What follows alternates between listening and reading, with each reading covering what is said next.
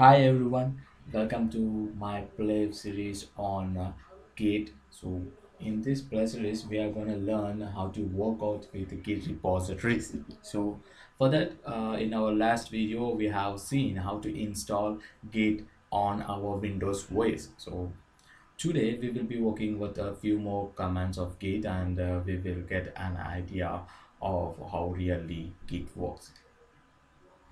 So without any waste of time, just go to and do search and open your git bash. So if you install your git successfully on your windows, definitely you're gonna see these three shells. So from this I am making use of git bash.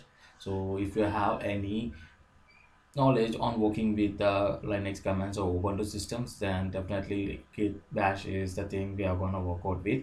So if you have work experience with the CMD command prompt of Windows, then definitely go on work out with the CMD. So where we will be working on or inside the terminals. But when it comes to Git GUI, where in GUI we will just drag and drop everything. So that is an easy stuff. So for now, we are not going to cover that. I'm making use of git bash here.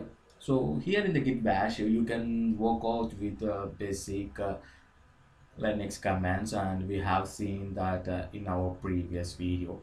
So today, what I'm going to do is I'm gonna show you the topics what I'm going to cover. So for that, I'm not going to use any PPT kind of stuff.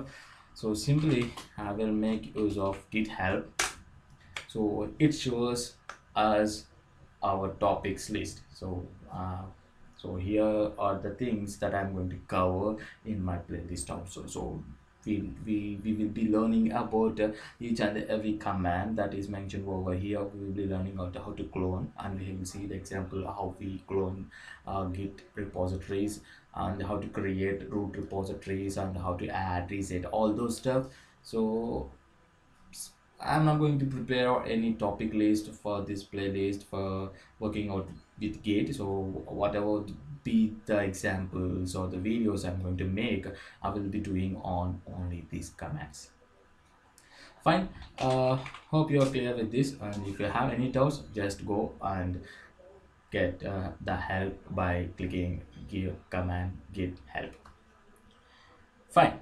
Today we will create the basic Git root folder. So when you start your project initially for the first time, what we have to do is we have to create a root folder. Think like we are going to work on a project where we had a bunch of people around 10 to 12, and we are working as a team. We need to work as a team. For that, we will be having a leader or team head. So he will be distributing us the work, project work. So from that, we will be working on that. So each and every work done by a teammate should be added to a common repository or common workspace or a common directory. So we call that as root directory, or sometimes in Git language we call as base directory. So for doing that, what I will do is I do have a created a folder like a git tutorials.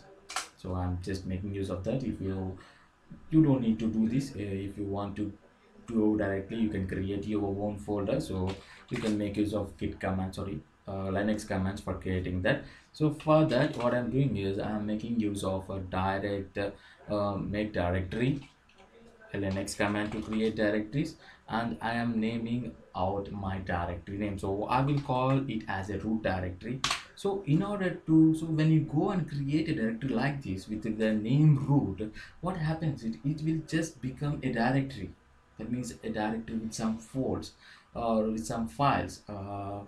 It does not become a git repository. So in order to be, or in order to identify a folder, whether it is a directory or a git repository, we have to you can do that by looking at the name itself. So when you are going to create a centralized git repository, then we will be naming that with the directory name dot git. So we call that repository as our root directory.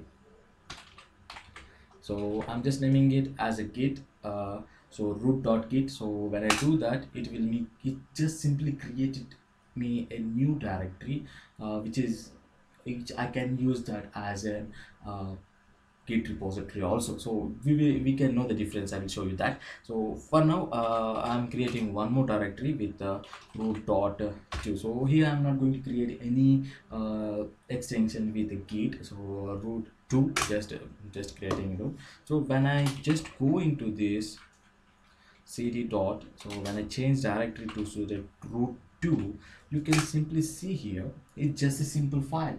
So you did not find any difference of navigating or going into a particular folder. But if I'm just coming back, and if I go into root.git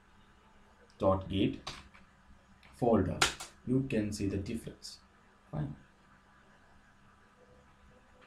Okay, until then, see, there is no difference between the root git, and there is root 2 folders. So in order to, so for the central repository, we just created out a direct within our system or within a centralized system.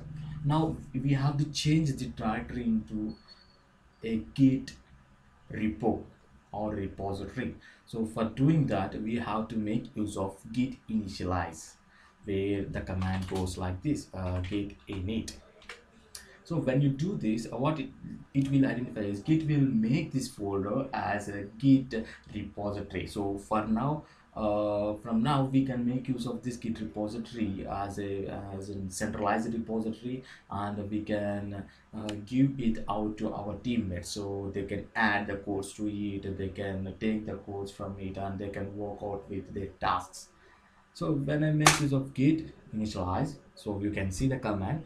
It said that okay, fine, initialize an empty git repository. So when you are going to create a root directory for the first time, where you are going to distribute that root directory to your team, so that root directory will be an empty directory. So when you are going to give a project works to your team, means you are going to give a plan to them. So they are the persons who will be working out and writing out the codes, and they will add the code to our centralized or root directory or the main project directory.